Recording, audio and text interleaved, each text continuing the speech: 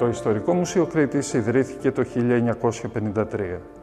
Ο φορέας που το ίδρυσε και το διοικεί μέχρι σήμερα είναι η Εταιρεία Κρητικών Ιστορικών Μελετών, ένα επιστημονικό μη κερδοσκοπικό σωματείο, στο οποίο συμμετείχαν πολύ καλλιεργημένοι και δραστήριοι άνθρωποι του τόπου μας, της πόλης του Ηρακλείου αλλά και ευρύτερα της Κρήτης, και είχαν ως στόχο τους την προστασία, διαφύλαξη, προβολή και ανάδειξη της πολιτιστικής κληρονομιάς.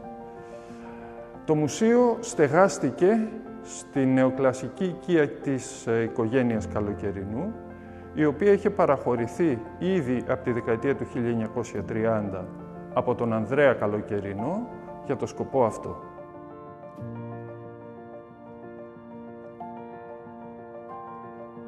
Πρόθεση των ιδρυτών του μουσείου ήταν το Ιστορικό Μουσείο να αποτελέσει τη συνέχεια του Αρχαιολογικού Μουσείου Ηρακλείου.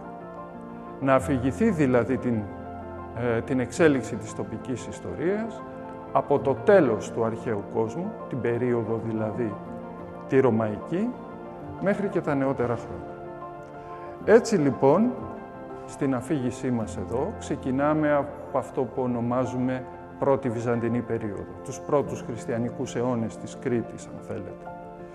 Περνάμε μετά στην περίοδο της Αραβικής κυριαρχίας, 9ος και 10ος αιώνας, η ανάκτηση του νησιού από τους Βυζαντινούς για ένα διάστημα περίπου 2 αιώνων συνιστά τη δεύτερη Βυζαντινή περίοδο και από εκεί και πέρα πια περνάμε στην περίοδο της Βενετσιάνικης κυριαρχίας, μια περίοδο στην οποία αποδίδουμε αρκετή σημασία, όχι μόνο λόγω της διάρκειάς της, πάνω από 4,5 αιώνες, αλλά και εξαιτίας του ότι τα περισσότερα από τα μνημεία που σήμερα αποτελούν σημεία ενδιαφέροντος στις μεγάλες πόλεις του νησιού, αλλά και σε αρκετά σημεία της υπαίθρου, προέρχονται από την περίοδο αυτή.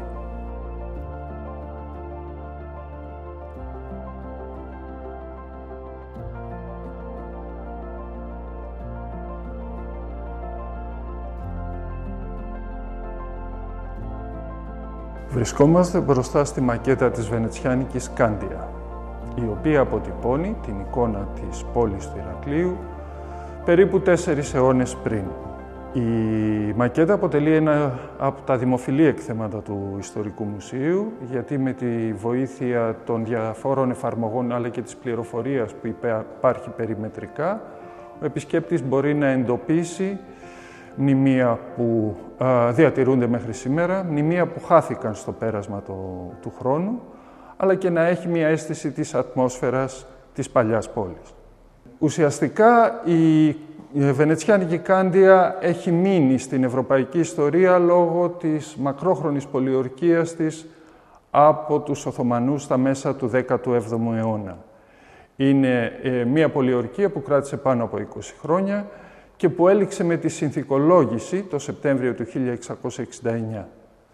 Αυτή ακριβώς η συνθηκολόγηση συνιστά και την αφετηρία της περίοδου της Οθωμανικής κυριαρχίας πάνω στο νησί, μία περίοδος που παρουσιάζει και αυτή μεγάλο ενδιαφέρον για πολλούς και διάφορους λόγους, αλλά βεβαίως κυρίως γιατί για 2,5 περίπου αιώνες η Κρήτη έχει απομακρυνθεί από αυτό που θα ονομάζαμε δυτικό κόσμο και έχει στραφεί προς τον κόσμο της Ανατολής.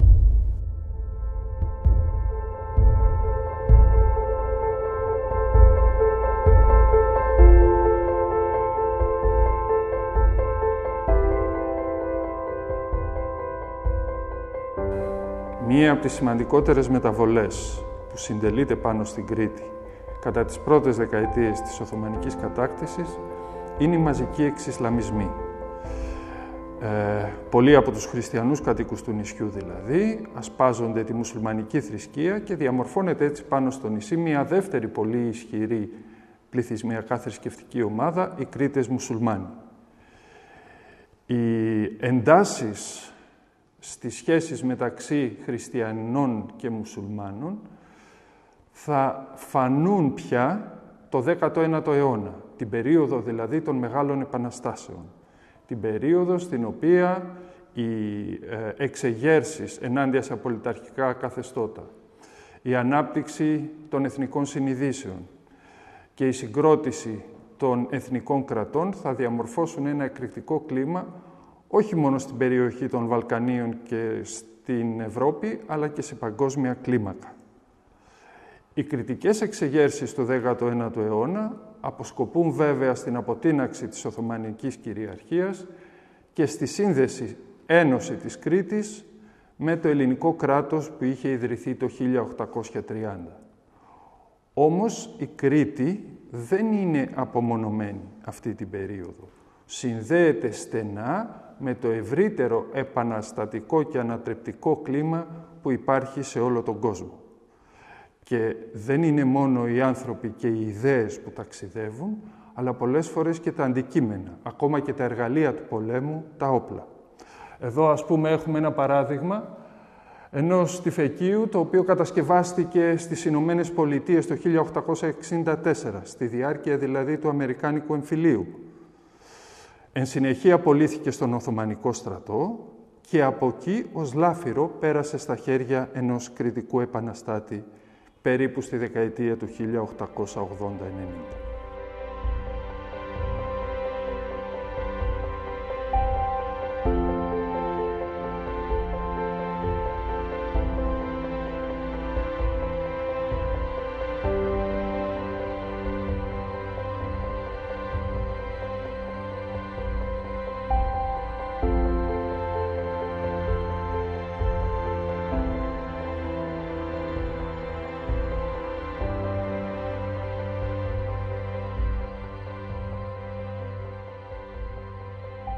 Το τέλος της Οθωμανικής εποχής για την Κρήτη θα έρθει στα 1898, όταν, μετά από αλλεπάλληλες εξεγέρσεις και κατόπιν παρέμβασης των μεγάλων ευρωπαϊκών δυνάμεων, το νησί θα αποκτήσει μια εκτεταμένη αυτονομία ως επαρχία του Οθωμανικού κράτους. Στο πλαίσιο αυτής της αυτονομίας, που διαρκεί περίπου μια 15ετία, θα αποσταλεί ως πρώτος αρμοστής του νησιού ο πρίγκιπας Ελλάδας Γεώργιος. Στη διάρκεια αυτής της 15ετίας, λοιπόν, η Κρήτη στρέφεται όλο και περισσότερο προς τα δυτικά πρότυπα και στην ουσία έχει προετοιμάσει σε μεγάλο βαθμό την ένωσή της με την Ελλάδα, που θα έρθει με τη λήξη των Βαλκανικών πολέμων το 1913. Από τότε, η τοπική ιστορία της Κρήτης συνδέεται στενά με την ιστορία του ελληνικού κράτους και ακολουθεί τις περιπέτειες τις γνωστές. Πρώτος Παγκόσμιος Πόλεμος, Μικρασιατικός Πόλεμος και καταστροφή, ερχομός και αποκατάσταση των προσφύγων, οι ταραγμένες πολιτικά δεκαετίες του 20 και του 30.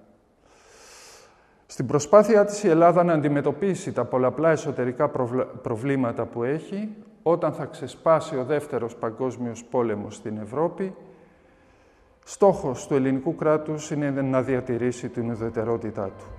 Όμως τα σύννεφα του πολέμου πυκνώνουν και η Ελλάδα δεν θα καταφέρει να αποφύγει μία ακόμα πολεμική περιπέτεια.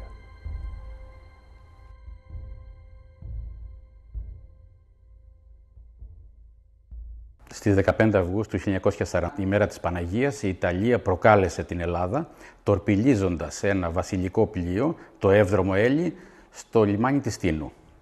Αυτή ήταν η αρχή για τη χώρα μας του Δεύτερου Παγκοσμίου Πολέμου. Λίγο καιρό μετά, την 28η Οκτωβρίου του ίδιου έτους, κηρύχθηκε ο πόλεμος με την Ιταλία. Η Κρήτη έδωσε τα παιδιά της 5ης Μεραρχίας στο μέτωπο αυτό και αιμορράγησε αρκετά. Οι μάχες ήταν νικηφόρες, καταφέραμε και διεισδύσαμε μέσα στο αλβανικό έδαφος μέχρι τον Απρίλιο του 1941, που ο Χίτλερ αλλάζει τα σχέδιά του και αποφασίζει να επιτεθεί στην Ελλάδα, προσπαθώντας να σώσει το τσαλακωμένο γόητρο του Μουσολίνι που έχανε αυτόν τον πόλεμο, τον Ελληνο-Ιταλικό πόλεμο.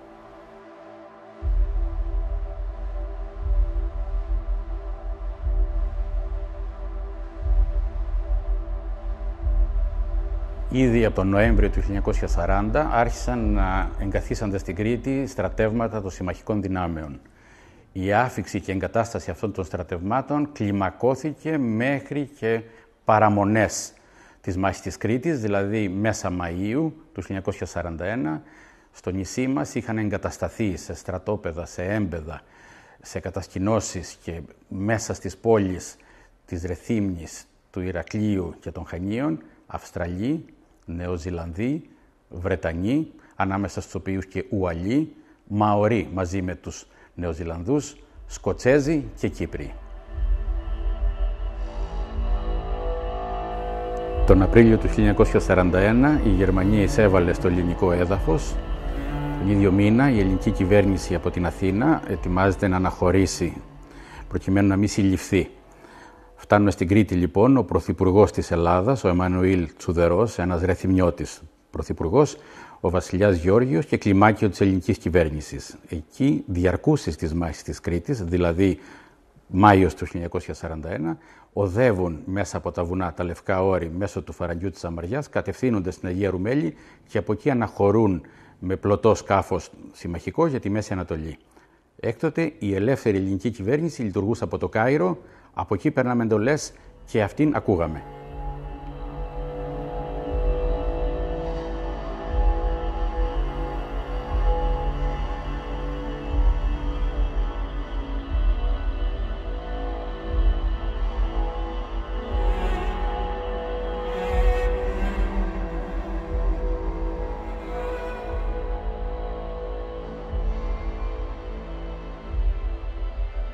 Τέλη Απριλίου η Ελλάδα ήταν στα χέρια των Γερμανών. Απέμενε η Κρήτη. Ήδη από τις 14 περίπου Μαΐου το νησί δεχόταν αεροπορικούς βομβαρδισμούς και πολυβολισμούς. Στόχος ήταν οι μεγάλες πόλεις που είχαν λιμάνια και αεροδρόμια, Χανιά, Ρέθυμνο και Ηράκλειο. Από τις 14 Μαΐου μέχρι και την 20η Μαΐου οι βομβαρδισμοί κλιμακωνόταν και το πρωί της 20ης Μαΐου για πρώτη φορά ο ουρανός της Κρήτης γέμισε μεταγωγικά αεροπλάνα και άρχισε η ρήψη των αλεξιπτωτιστών ξεκινώντας από τα Χανιά το πρωί της 20ης Μαΐου. Το Ηράκλειο δέχτηκε επίθεση το απόγευμα της 20ης και από την 20η έως και τις τελευταίες μέρες του Μαΐου οι τρεις μεγάλες πόλεις αυτές δεχόταν τη γερμανική επίθεση από αέρος μέχρι και την 1η Ιουνίου που το νησί έπεσε στα χέρια των Γερμανών.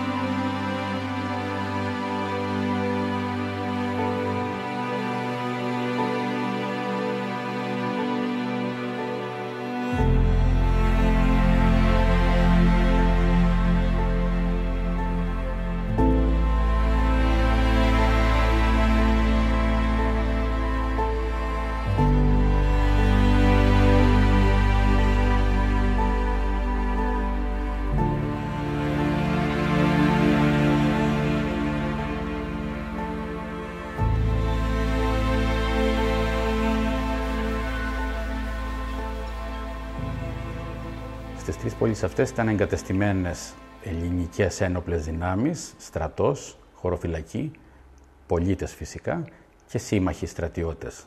Στα Χανιά πολεμούσαν Αυστραλοί, Νεοζηλανδοί, Ουαλοί, στο Ρέθυμνο Αυστραλοί και στο Ηράκλειο σκοτσέζικες μονάδες, βρετανικές μονάδες, αυστραλιανές μονάδες και βεβαίως ελληνικός στρατός, χωροφύλακες και πολίτες. Στην πόλη μας, στο Ηράκλειο, έχουμε το μοναδικό φαινόμενο της οδομαχίας. Πολίτες και στρατιώτες πάνω από τα ενετικά τείχη υπερασπιζόταν την πόλη και έφτασε ο γερμανικός στρατός να πλησιάσει το κέντρο του Ηρακλείου, να αποθηθεί έξω από τα τείχη και να συνεχίσουν οι μάχες έως ότου βομβαρδίστηκε ανηλαιώς το Ηράκλειο, Ρέθυμνο και Χανιά επίσης, μέχρι που έπεσε στα χέρια των Γερμανών.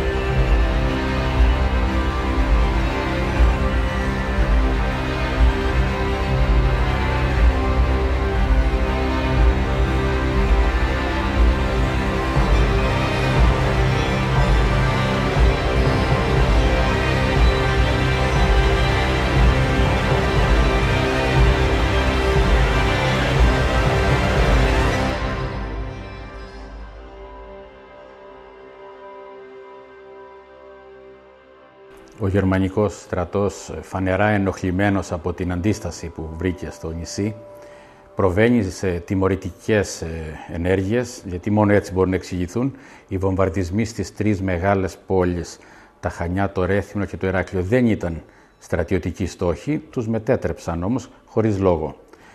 Αυτή είναι η απαρχή της εκδίκησης του γερμανικού στρατού, ο οποίος, εφαρμόζοντας το δόγμα της συλλογικής ευθύνης, από εκεί και μετά προβαίνει και στα τρία σημεία που δέχτηκε άμυνα του νησιού σε εκδικητικές εκτελέσεις.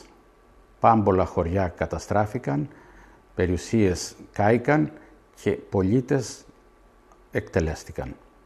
Η Κάντανος, το Κοντομαρί, ο Κακόπετρος, τα Περιβόλια, τα Μισήρια, δεκάδες χωριά της Κρήτης δέχτηκαν το μένος των αλεξιπτωτιστών, μια μονάδα η οποία αναχώρησε από το νησί τέλος Ιουνίου 1941. Αρχές Ιουνίου, λοιπόν, ο γερμανικός στρατός, νικητής πλέον, μαζί με τους Ιταλούς, οι οποίοι εγκαταστάθηκαν στο νησί και αυτοί ως νικητές, ενώ τους είχαμε νικήσει το 1940, εγκαθίσανται και έχουμε την γερμανοϊταλική κατοχή Κρήτης, η οποία διαρκεί στο νομό Λασιθίου, Ηρακλείου και Ρέθυμνο μέχρι το 1944 τον Οκτώβρη και στα Χανιά, στη ζώνη Χανίων, μέχρι τον Μάιο του 1945.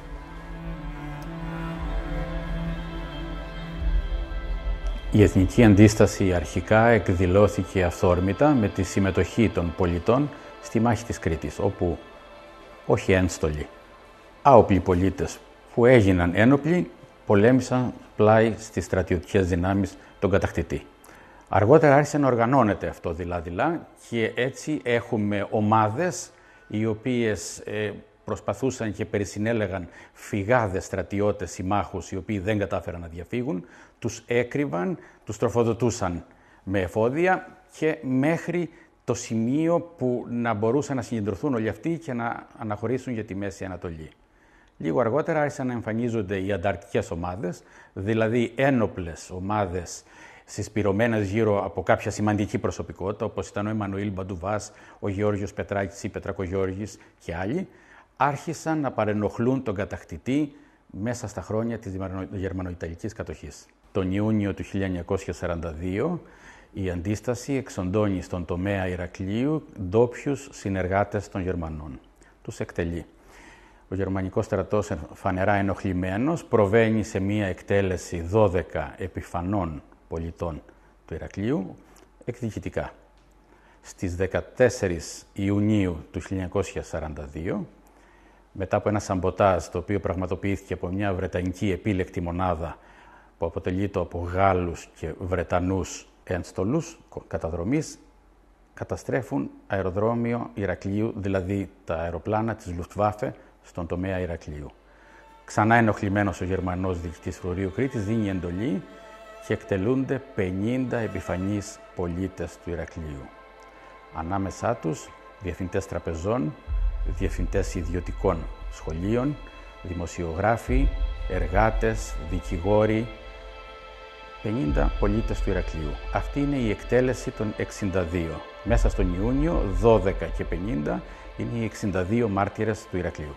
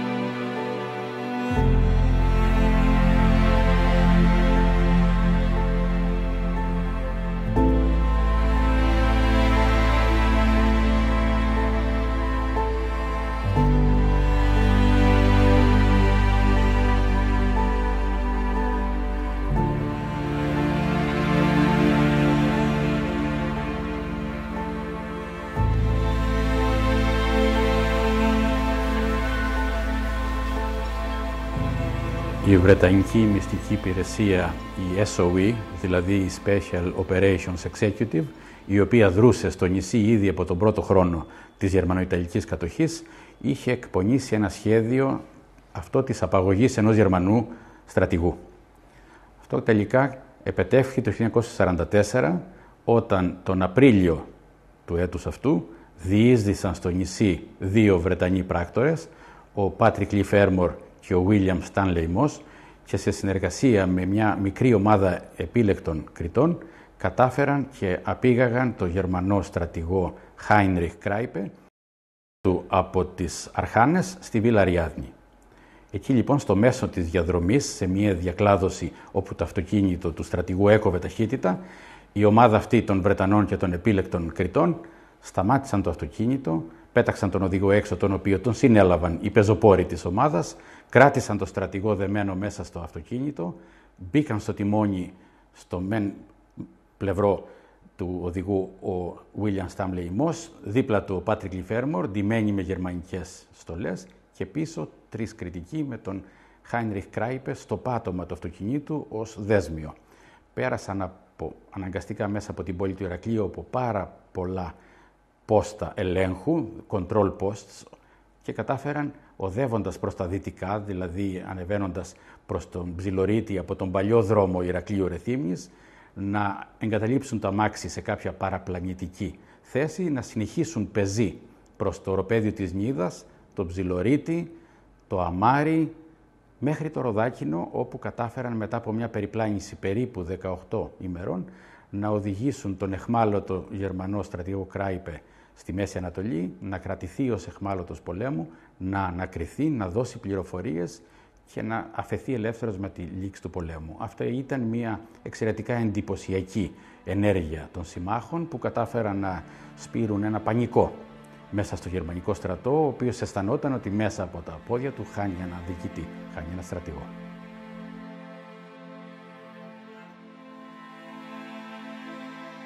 Τον Απρίλιο του 1944 συνετελέστη μία τραγωδία. Ένα κομβόι καραβιών για λογαριασμό του γερμανικού στρατού περιείχε και το ατμόπλιο Τάναης. Στο ατμόπλιο Τάναης επιβιβάστηκαν όμηροι, δηλαδή συλληφθέντες πολίτες της Κρήτης από τους τομείς του νησιού, όπως ήταν η εβραϊκή κοινότητα, η οποία σύσσωμη επιβιβάστηκε με τη βία σε αυτό το καράβι, Ιταλοί επίσης στρατιώτες αντιφασίστες και βεβαίως χριστιανοί κριτικοί. Αυτό όλο το φορτίο το ανθρώπινο, μεταφερόμενο με προορισμό οπωσδήποτε τα στρατόπεδα συγκεντρώσεως, μέσα σε ένα μέλος ενός κομβόι το οποίο συνόδευε, τορπιλίστηκε από λάθος από συμμαχικό υποβρύχιο. Δηλαδή θεωρήθηκε εχθρικό σκάφος και τορπιλίστηκε αρχές Απριλίου του 1944. Δυστυχώς δεν σώθηκε κανείς από τους ομήρους οι οποίοι κρατούντος στα αμπάρια του καραβιού. Η κοινότητα η εβραϊκή Κρήτης, η οποία εκείνη την εποχή ήταν πολυπληθέστατη στα Χανιά, μέσα σε λίγα λεπτά εξαφανίστηκε παντελώς. Αργότερα ήρθαν οι πληροφορίες μέσα από τις εφημερίδες και τον τύπο και μάθαμε τι ακριβώς είχε συμβεί. Για πολλά χρόνια οι πολίτες νόμιζαν ότι αυτό είχε συμβεί σκόπιμα από τους Γερμανούς. Όχι. Ο γερμανικός στρατός προόριζε αυτό το ανθρώπινο φορτίο να το μεταφέρει σε στρατόπεδα συγκεντρώσεως, όπου εκεί θα το εξαντλούσε μέχρι θανάτου, δουλεύοντας σε καταναγκαστικά έργα και όλα αυτά που γνωρίζουμε πως συνέβησαν. Το Τάναης τορπιλίστηκε και πήρε μαζί του μέσα σε λίγα λεπτά όλη την εβραϊκή κοινότητα Κρήτης, Ιταλούς αντιφασίστες στρατιώτες εχμαλώτους και πολίτες αντιστασιακούς του νησιού μας χριστιανούς.